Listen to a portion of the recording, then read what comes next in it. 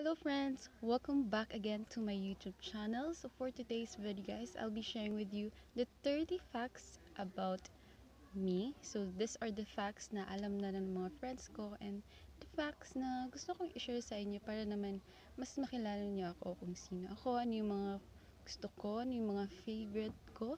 So guys, if you want to know about it, well, just keep on watching.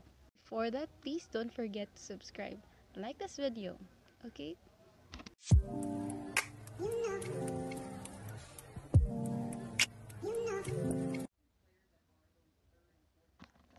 I am Ezyl Villarmeno. So mostly people who don't know me call me Lizal, Hazel. Well, obviously magka-sound sila pero yung spell talaga ng name ko is Ezyl. Is apat po kaming magkakapatid. Pangatlo, pangalawa ako at only girl sa magkakapatid. So, yung tatlo is boys. Wait po ako sa Asian College of Technology and 2 years course yung kinuha ko which is Associates in Computer Technology with diploma na po yan. So, 2 years lang kasi parang I was so determined to work na talaga because I want to help my parents. And number 6, pinanganak ako ng inay ko or mama ko or mother ko sa Argao, Cebu Province po yan. Pero dito ako sa city lumaki, nag-aral, nagtrabaho, nagmahal, nasaktan, nabigo, lahat-lahat na. Wow. And next naman is adventurous akong tao. So, I love going adventure, travel, yun, sobrang ganun ako. And introvert po ako na tao. Yes, hindi lang halata. Pero introvert po talaga ako. Sobrang tahimik din. And of course, mahiyain. So, hindi nyo lang alam. Now, alam nyo na. And nag-work po ako sa isang logistics company. I'm a dispatch officer. So, nakaka-stress din po yan, no? Opo. I think lahat ng work nakaka-stress. So, pang ilan na ba tayo? I think pang 11 na. So, pang 11 is mahilig po ako mag-drawing. Yan yung mga hobbies ko. Hindi ako ganun kagaling mag-drawing, pero marunong po ako mag-drawing. Yan, tsaka mahilig ako mag-drawing. So, ito po yung sample natin. Dinisplay ko na talaga. Ito, tapos, yan. Meron pa po. Ay, blank face. Ayan. So, itong drawing na to, the reason why ganito is may anxiety po ako. So, I was really depressed, anxiety, and super down ko. So, yung emotion ko, instead na, ano ba yun? Na malungkot, magdo-drawing na lang ako. Doon ko i-express yung pagdo-drawing ko. So, yan. So, sa pagdo-drawing kasi guys, doon ko ini-express yung pain or emotion ko. Kumbaga, isa siya sa pagdo-drawing, isa siya sa reason na marerelax ako, ganun. Para gumaan din yung feelings ko, kasi may feelings po ako. Ang next naman, one of my hobbies is singing. Yan. Hindi po ako singer, pero aminado ako talaga, proud ako na maganda po yung boses ko, no, pag nasa CR. May echo. Diba? Sample, wag na. Baka umulan. And also guys, mahilig ako manood ng old romantic love story. Yan. Gusto ko kasi mga love eh. Kahit wala akong love. Sad. And also, mahilig din ako manood ng K-drama. Lalo na yung recent na pinanood ko is yung It's Okay Not to Be Okay and Backstreet Rookie. Maganda yung story nila guys. So, if hindi mo pa siya napanood, panoorin mo na. Aside from romantic movie, K-drama, love ko rin manood ng action movie, um, sci-fi, yun. So, I love milk tea. Sobrang love ko yung milk tea talaga.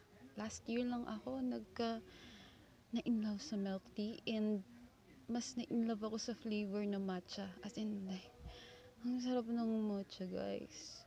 Sarap, sarap. So, aside from milk tea, nag-fruit tea na din ako. So, favorite ko na yung fruit tea. Lalo na yung green apple tea. Pero, every time na mag-order ako, dapat 0% sugar. So, hindi kasi ako, like, mahilig talaga sa sweet. I love spicy food. As in, like, spicy. Heaven. So, aside sa travel kanina, love ko yung dagat. Yun. Beach. Kasi, one of medicine. Kumbaga, nagpaparelax sa mind. Nagbibigay siya ng peace of mind. Ganon. So, namiss ko nung magdagat. Sad. Also, I'm a deep person. Malalim po ako na tao. Kailangan mo pang lumangoy ng malalim para makilala ako ng malalim. Ano daw? Anyway, guys, so I love panda, obviously, for a year now. And panda, wala, in love lang ko sa panda kasi ang cute ng panda. Alam mo yun, yung sana mahag ko sila, like real panda. Na guys, no? Naririnig nyo yung ulan, lakas ng ulan.